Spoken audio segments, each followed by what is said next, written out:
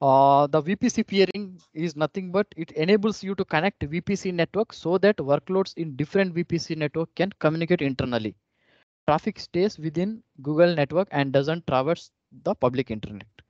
So let's go to our whiteboard to explain this. Okay, so you have a VPC. Okay, so you have a subnet which is in Mumbai. You have another VPC. This is I'm talking about same projects. Okay, let's talk the different project scenario in the next step. Okay, so you have another subnet which is in Europe, somewhere in Netherlands, whatever it is. Okay, by default, your VM, which is 10.125.0.5, here it is 10.196.0.5. This doesn't communicate each other. Okay, by default. Okay, so to do communication between your VPCs. So there is something called VNet peering, VPC peering, which is very similar to your Azure VPC VNet peering. Okay, so VNet peering is nothing but you are connecting these two VPCs together so that you can talk to the other network each other. So this can communicate to this network and this can communicate to this network. So you can from Mumbai you can access Netherlands server, and from Netherlands you can access the Mumbai server, and all the traffic will go within the GCP backbone network.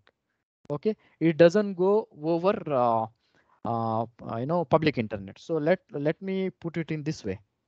So you have VPC in Mumbai, you have a VPC in Europe, that is Netherlands. Okay, you have a VM here, you have a VM here as well. The IP address is 10.125.0.2, 10 dot let's say 192.168.0.5. Okay, 0.5. So by default, if you want to communicate from here to here, it is not possible because you're not able to reach the other network. The only possible way, either what you can do, you can assign public IP address for this one, pip1 and pip2. So from sitting here, you can access the public IP address of this, and from sitting here, you can access the public IP address this one. So all the traffic will go over your public IP address, which is not at all recommended. Okay, so this is one way to access it. Okay, so the second way is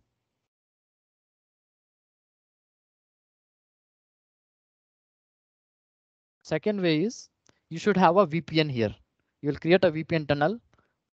You'll also create a VPN tunnel. So using this VPN tunnel, from here, you can access this VM through internal IP address, that is 10.16 without assigning any public IP address. All the traffic will flow over the VPN tunnel and you can access each other. But remember, this traffic is again going over your public internet because VPN tunnel is getting established. Yeah. Yeah. Sorry for the interruption. Let me complete. Let me complete. Then I will come to the questions. Okay. So this is purely going over public, but this is encrypted traffic because you have a tunnel here. So this is not a non-encrypted traffic. This is a encrypted traffic, but again, it will use your internet, normal internet link. Okay. So this is the second way of communicating. Again, the traffic is going over the internet and it is not safe. Okay, not that safe. Okay. The third way is something called VPC peering. Okay, so VPC is peering is nothing but you are connecting your virtual private network from different regions together so that you can communicate from Mumbai to Netherlands and Netherlands to your Mumbai servers or services. That the entire traffic will go, flow in the GCP backbone network itself. Okay, it doesn't traverse through public internet. Okay, this is similar to your VNet peering in Azure. In GCP, it is called as VPC peering. Guys, any doubt here? Any clarification or any doubts? Any queries? Related to the VPC peering? Just one question. So what if if it falls on the same site? Yeah, if let's say, okay, so For example, you mean to say, so your question is, you have a VPC in Mumbai, right? Here you have a subnet 1, that is 10.196.0.0/20. You have a deployed VMs here, and now you have subnet 2, which is 10.0.1.0/24.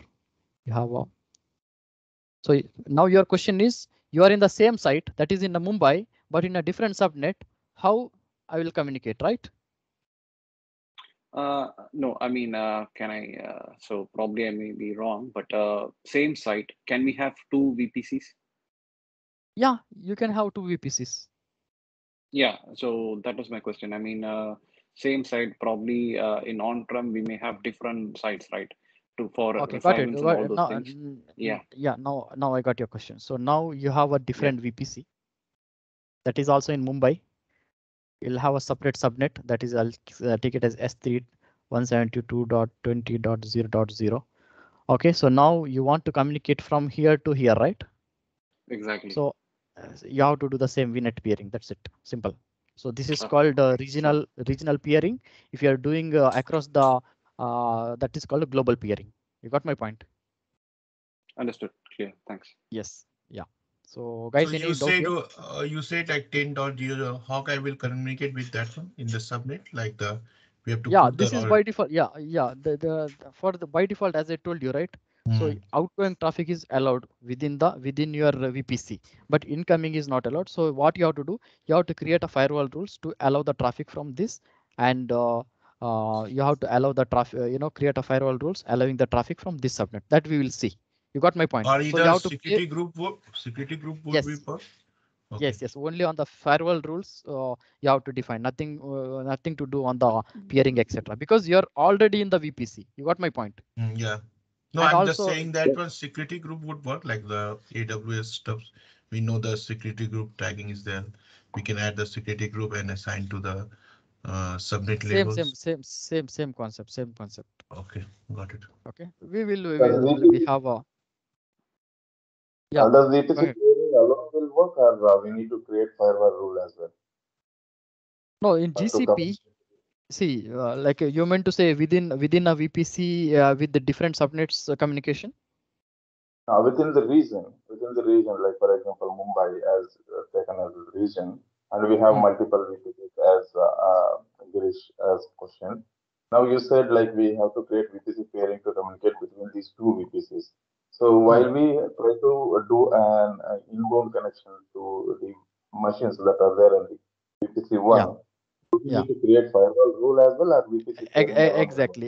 You have to create a firewall rules because, as I told you, by default, any incoming traffic is not allowed. So it doesn't add, Even though firewalls rule automatically. You have to explicitly create you it. have the Yeah, we will see in the demo. We will cover all the topics in the demo. Okay.